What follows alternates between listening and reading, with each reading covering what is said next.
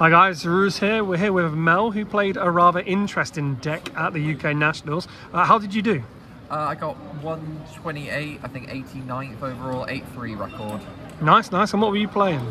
Flame Swordsman Infernoble. Flame Swordsman Infernoble. Guys, this deck is beautiful, just giving you a heads up. So why don't you talk me through it, Mel? Okay, so the main deck. So for the Flame Swordsman engine, we've got 3 of the normal summon. 3 collectors, normal summons. We've got 1 of the dragon, 3 of the quick play, trap, continuous, and diffusion. So, quick rundown of these. This is a beautiful card. There's a solid normal summon. It's searchable off the Durandal. It searches for the quick play, or it searches any of these. You can use the search for the quick play, which searches for any card that mentions Flame Swordsman. This engine gives the deck lots of utility into board, so this can search for sword, which can be used as a pop, for example, pop floodgates. I use it I think once to pop a Tikaboo against Runic Stun. Nice.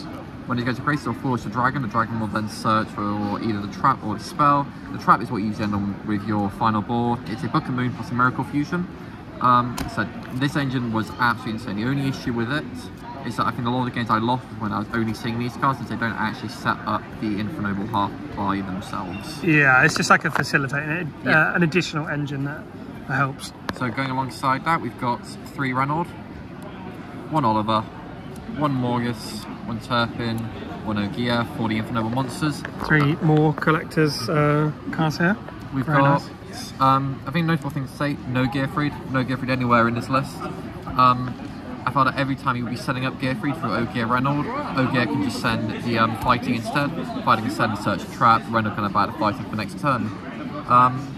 Only real comment would be this could maybe be cut. It was probably one of the more brickier cards, so it far too often, and I think the times where I'll be setting up the draw is not really substantial in the fact how many times I drew it, and it was just more of a brick.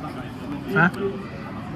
For the spells, got 3 Heritage, 2 Durandal, 1 Museum, 1 Rota. Lovely. Carry on. For these, it's standard. This, anyone who's following my profiles or my lists while I've been playing this deck knows that I'm not a fan of Museum. It's honestly just feels like a brick. It only searches this, and this is good to draw anyway. Why are we trying to search a card that we want to open? But it is QCR. Yeah. So, you know, swings and roundabouts. Exactly. So it's like we draw these 2, for example. It's we want to open with this, which is good, but we've got 2 copies of it. So yeah, why are we trying to send in? It's searchable anyway in the combo through every single combo line. Would you change that lineup at all, or? No, absolutely not. The only I think the only thing I have about this build currently is sliding more engine like Voiceless does. Yeah. Because I felt maybe sometimes that going first can be bricky. Yeah. Okay. So perhaps sliding more Museums and an Owl Mace, for example, or something I was steering. Yeah. Okay. But so the list performed absolutely brilliantly. The only issue I had was drawing Flame Swordsman cards.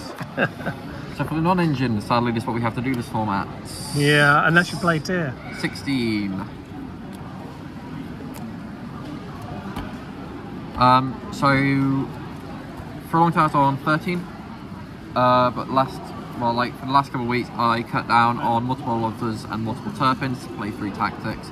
This card is insane, literally best card of my entire deck, and hand traps are hand traps. So we have Mel and Solomon both just playing thousands of hand traps, but I mean, you got to do what you got to do, haven't you? We know how we need to compete this format. Yeah, yeah. For the extra deck, for the Synchro, play 3. Only 1 shiny one this time. Still beautiful. So, very standard. This is made off every combo. This summons this makes this. Yep. Nice and simple. For the good cards, the very spicy cards. 1 Ultimate Flame Swordsman, 1 Fighting Flame Dragon, 1 OG Flame Swordsman. Oh boy. So this is summable off the continuous spell. This is how you usually OTK. So this can come onto any Flame Swordsman or Fusion monster, Flame Swordsman Fusion monster, and it gets 700 attack and 2 attacks in the battle phase. You can quickly see how this gets out. Yeah. This is what you usually end in the game on. It doubles its attack, so it becomes 7k. With this, it attacks twice. It's a quick effect to pop a monster and burn for 500. And instead, you can very easily see how this gets out of hand extremely quickly. Yep. I think I punched someone for, I think it was 14,000 twice. Gives you the time option as well. Yeah, absolutely. Well, you're going to do this on monsters, so yeah. Never had issues with time. I was either losing or I was far ahead. So we've got Typhon. Typhon for me was absolutely insane. Played against Chimera, played against Snake Eye as well. Just stunning this, slapping it. Stunning this. It blocked Flamberge, it blocks Guardian Chimera, and a Chaos Angel was kept against Chimera. Just kept me alive. It's so good, man. Like, such a good card. Typhon is just, it's a perfect card in my opinion. Like the effect of it is fantastic, but it's not one of those cards which is just a joke or it's not oppressive. It's, yeah, like it has drawbacks to the card, but itself allows you to play into boards. I really like the design of this card. I think it's brilliant. It's a last resort, and it always will be. Yeah. So for the links, we got Heater, Dark, Crawler, Snake Eye, but yeah, I don't know, doing it more stylish. We've got Anima, we have SP, got the Charles link, standard, and the Prince, another quarter century, got a Princess, and the last two cards which are probably a bit more tailored to this deck. We've got Cross Sheep, we'll have a last minute inclusion. I love Cross Sheep. A lot of the lines where you're summoning the Flame Swordsman, you can like make this, summon back, make a Princess, and very easy OTKs. Yep. And the Ferocious Flame Swordsman, this helps boost your monsters, so all warriors gain 500. So again, with the big guy, so if you're, for example, popping the dragon on this with the Fire Flame Swordsman on the field, that's 8k twice. It's like a Tempai dragon. It's Tempai, but again, more stylish. Yeah, 100, and much more fun and interactive. Yeah. So this, the other effect of this, which is one main reason I played it, you can crash this. When it's destroyed with a battle or card effect, or your opponent's card effect, you can spec back a warrior from your graveyard, a non-link one.